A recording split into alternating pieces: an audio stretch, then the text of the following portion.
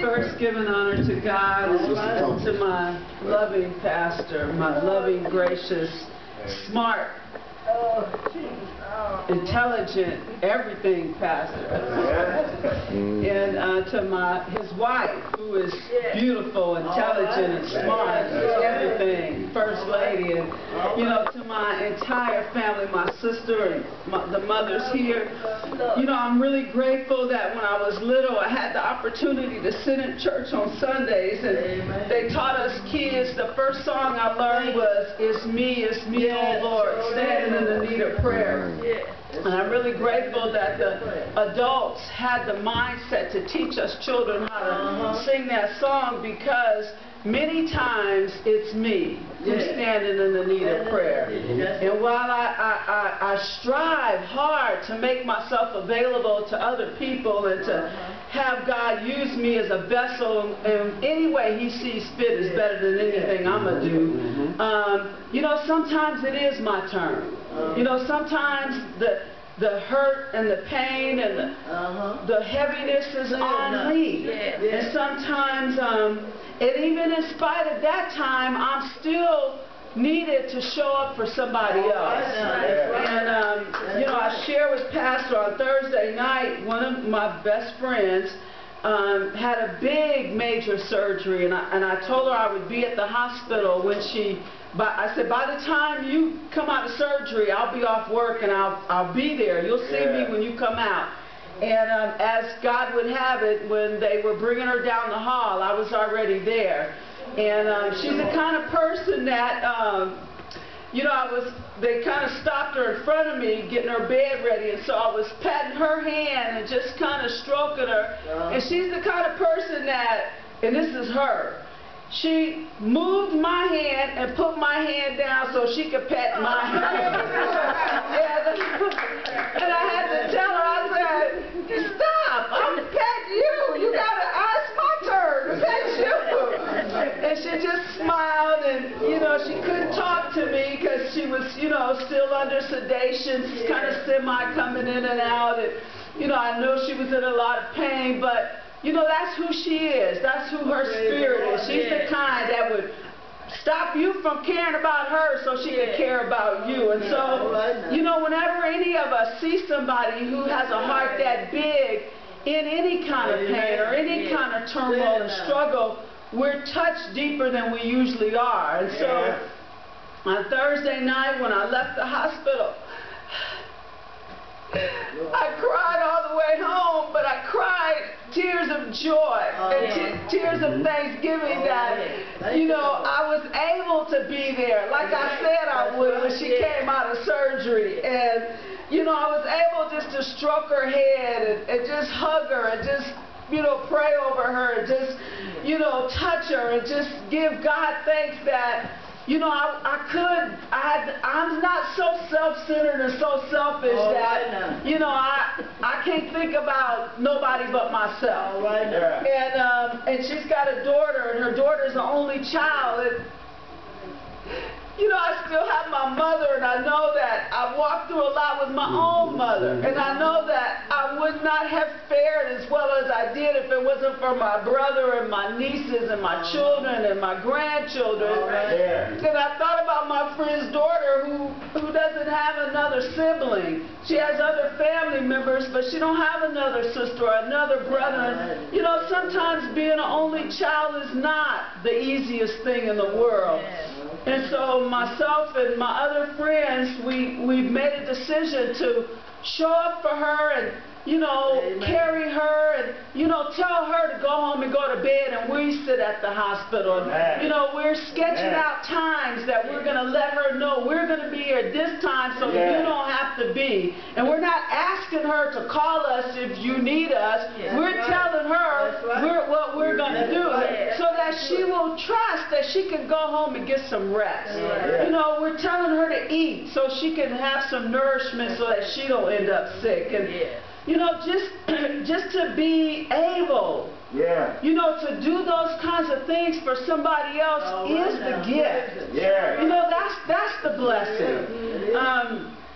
All of you guys know that I work in healthcare. I've been working in healthcare for a long time, and you know, when we're in surgery and in intensive care units, sometimes we're like completely gone. Yeah. You know, our respiratory systems have been relaxed to the state of possibly not waking up again. Our brain functions are down, and you know, everything that makes us tick is down. And we're in the hands of man until man revs us up back up again. Now we rev back up again because the Lord is not finished with us. You know, the Lord wants us here to do some more things. But there's a fine time in there that we're kind of in limbo. Some of us wake up out of those kinds of states, but some of us don't. You know, we don't know when our time comes. We just know when we wake up, it's another day for us to live. So, you know, I can't tell you how grateful I am for the outpouring of all the love and support here in my church family today, because I know that there's so much here that not just my friend in the ICU right now, that whole ICU at Kaiser Hospital right now is being lifted up. Every patient in the ICU at Kaiser right now is being lifted up. Every patient right now, every doctor, every nurse, every radiology technician, every respiratory technician, this is more than enough love for my friend. That's why I know this is reaching everybody who's on that unit. So I just want, you know, I'm just grateful. I'm just grateful that when it's our turn to show up for somebody else, that's what we do. That's Christianity in its finest. That's the Spirit of Christ in every single one of us.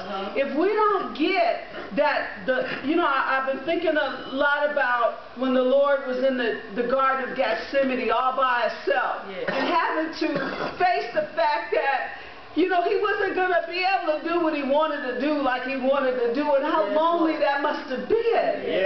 But he still answered the call on his life. He still gave freely and willingly. And those of us who profess this way of life as ours, that's our function. If we can't love past our own selves, if we can't love past the traumas and the problems and the issues of this world, we've not yet answered our call. And so our time is short, like Pastor said. Our time is short. I've been here over almost 60 years. I'm not going to live another 60 years. And that's okay. Because every day, I'm living every day like it's a 60-year stretch. Because that's what I'm called to do. And so, you know, I'm just really grateful this morning for my entire church family for, you know, I wouldn't, if I wasn't spiritually fit, I couldn't show up for my friend right now. And I'm spiritually fit because I'm a member of this church. I'm spiritually fit because I have the kind of pastor, when I pick up the phone and call him, you know, I'm not in a sea of people and he don't know who I am. He's oh, Sister Thomas, which one are you? You know, we got thousands of people in our church. We reach millions. We reach millions. But when I pick up my pastor, he knows my voice. I don't even have to say my name. Well, that's God's gift to me. That's the Lord's grace and mercy on my life. You know, I just asked him for prayers for my friend, her family. I didn't say her name because I didn't ask her, could I?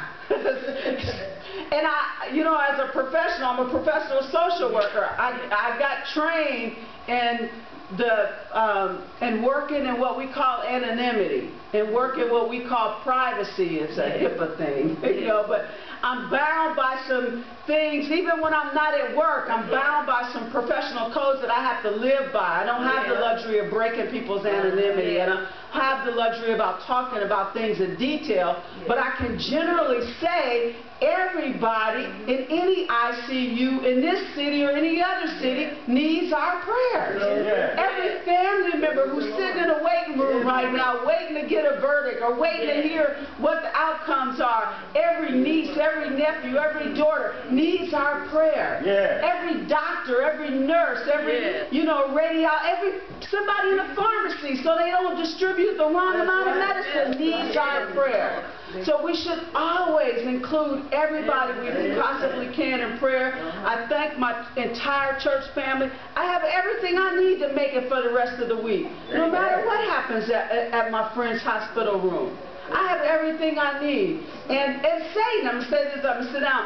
Satan, when I woke up this morning, this is how crafty he is. He said, "Ooh, you had a rough week, and you know, you're tired, you didn't eat yesterday, you haven't got no sleep, you probably should just sleep in today."